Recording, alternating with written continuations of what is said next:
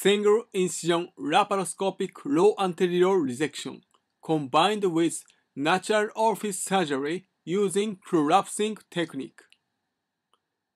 When we perform single incision laparoscopic low anterior resection, it is often technically difficult to cut the lower rectum by endoscopic linear stapler because we need to insert some surgical devices through the same access platform. We recently applied nose with prolapsing technique to overcome this technical difficulty in this procedure for 20 selected patients. Now, I would like to present single incision laparoscopic low anterior resection using nose with prolapsing method. A single intra-umbilical small incision is made and a multi-access platform is inserted. The umbilicus is the only point of access to the abdomen for all patients.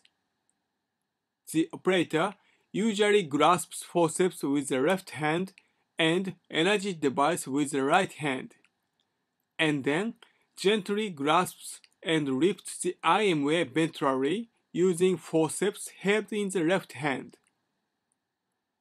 The left colonic mesentery and mesorectum are mobilized by a medial to lateral approach, keeping the superior hypogastric plexus in view and preserving them. In patients with early-stage cancer, like this case, the superior rectal artery is sealed and divided to preserve the left choric artery.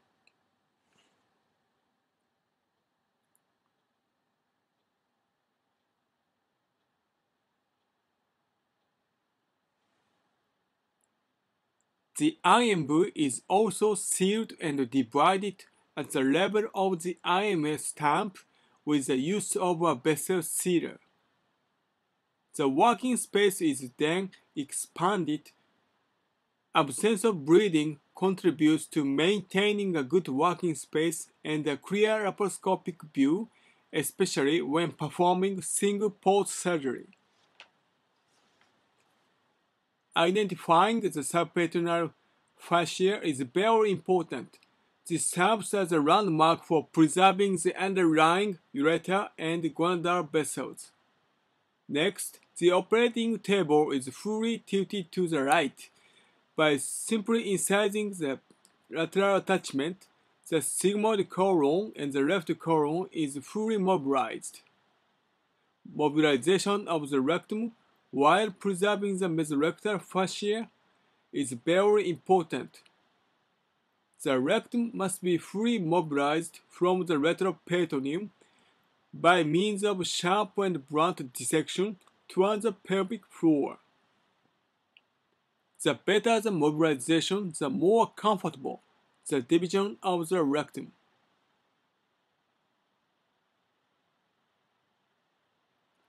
The prolapsing technique is useful when cutting the lower rectum is technically difficult for single-port surgery. The first step for this procedure is to divide the mesentery intracorporeally until the bowel tube is exposed to secure an adequate proximal and distal surgical margin.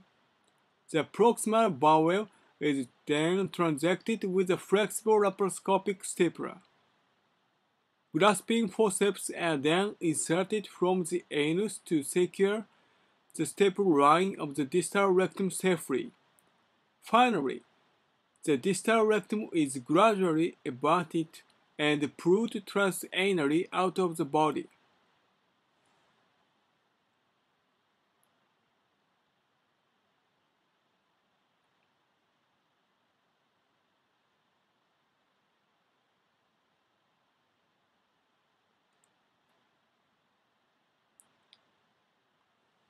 Rectal washout and wiping off were performed extracorporeally by the perineal surgeon. This is followed by vertical transection of the distal bowel with a stapler at a slow speed. The inverted rectal stamp can be reinforced with stitches under direct vision. The distal rectum is pushed back into the body. The umbrella is usually attached to the proximal colon extracorporeally. An anastomosis is performed by the double stapling technique. All anastomoses are tested by rectal air insufflation. A drainage tube is usually inserted through the anus and placed at the distal side of the anastomosis. This table shows the surgical outcomes. Nose with prolapsing method was used in 20 rectal cancer patients. Mean operating time and mean bleeding volumes were good. Mean harvested lymph nodes were 24. Post-operative outcomes were uneventful. There was no anastomotic leakage in this series. Discussions. Natural orifice surgery with prolapsing technique enabled us to divide the lower rectum more safely and reliably, even in this procedure, and also reinforce the rectum stamp under direct vision by inversion. All procedures were successful and had no anastomotic leakages. We have experienced 78 laparoscopic low anterior resections using this technique, including 20 single-port surgery cases. In these 78 cases, anastomotic leakage rate was very low.